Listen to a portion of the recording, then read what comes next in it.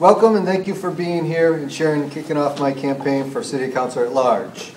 As a veteran, I'd like to take a moment of silence and remembrance for the men and women who are serving and have served in the armed forces.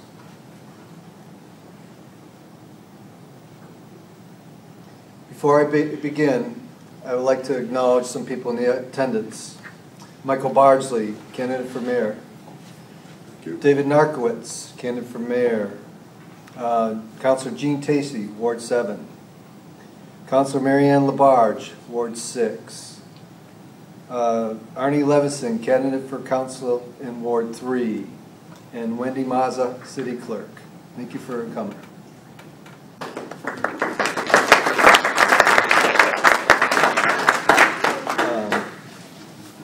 I grew up and graduated not far from here in Holyoke. After graduation in 1977, I enlisted in the U.S. Navy. I returned to this area in 1985 because my sister was getting married and my mother was sick. After arriving, I enrolled at Holyoke Community College, where I was elected to the college's Board of Trustees and Student Government President. As a student trustee and SGA president, I worked to bring students' concerns and problems to the full board, especially trying to lower college fees and tuition. After graduating in 1989, I spent the next 20 years working in management within the food industry. 15 years were with Big Y Foods.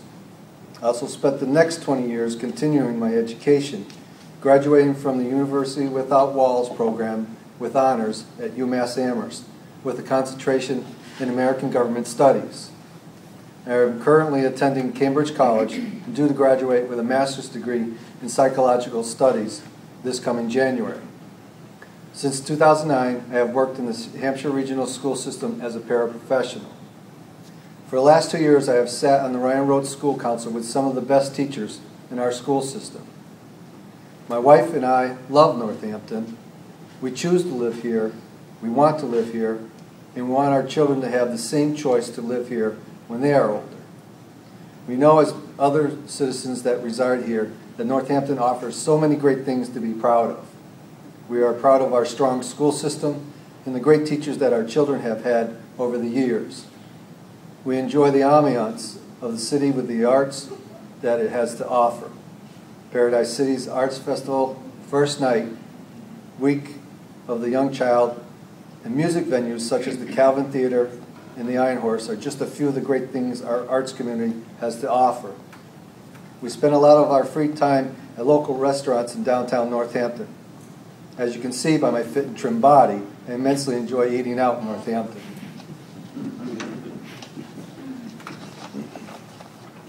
For the first time in many years, the citizens of Northampton are in a position to greatly impact the way it is governed in the future. A new mayor will be elected and a chance to elect a new council. I'd like to be one of those changes. I have talked to many citizens who believe that continuing to do things as usual could put our great city in a precarious situation. Fiscal responsibility is neither liberal nor conservative, Republican or Democrat. It is living within your means. We must all balance our finances and plan for the future. We can no longer ignore what is happening around us. We just need to look at the federal and state governments to see that times are tough. Recent monies allocated and promised to Massachusetts cities have continued to decline from both the state and federal entities. Gas prices continue to rise and affect our budgeting. As we saw this winter, unforeseen weather can greatly affect us fiscally. I promise to work collectively with a new mayor and council members to find new economic drivers to bring more money into the city of Northampton. Knowing that these hard times are upon us, it is imperative that we make wise financial decisions to keep this city moving forward in the future. There is evidence that transparency and best practices promised has not materialized. Best practices was created to allow citizens a stronger voice in city decisions. The Bean Allard farm purchase has shown how successful best practices can be. Competing interests of citizens and the city came together and worked to give the city and its citizens a shared vision and for working for the future. The city must be consistent in its best practices. Northampton is is rich with professionals, business people, and educators who have great knowledge of how we can keep our great city viable and thriving.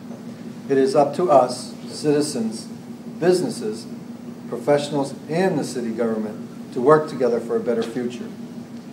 Massachusetts has a long history of great men who have represented this great state: Adams, Coolidge, Kennedy, O'Neill, and Cabot. In the western part of the state, there was a great leader that was affectionately known as Sil.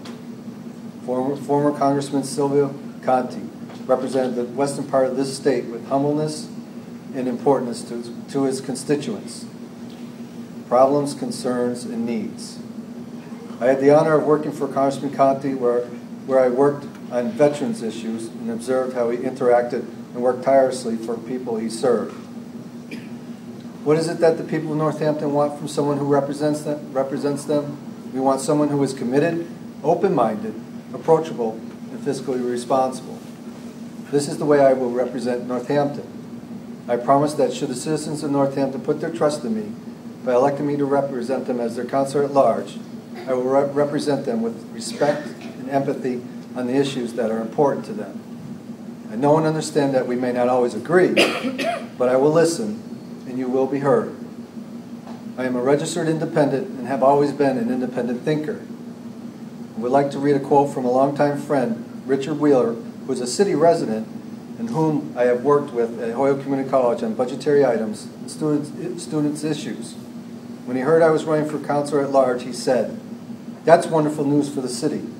You always were one to come up with new and innovative ideas, support others who had a good plan, and call bull crap at an idea that stunk and or was unfeasible."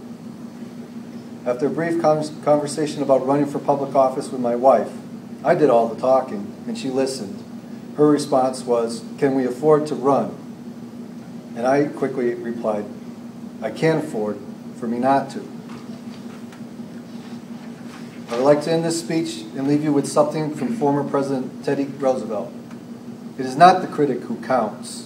The credit belongs to the man in the arena, whose face is marred by the dust and sweat and blood, who strives valiantly, who knows the great euphemisms, the great devotions, who spends himself in a worthy cause, who at best knows in the end triumph of high achievement, and who at worst, if he fails, at least fails while daring greatly.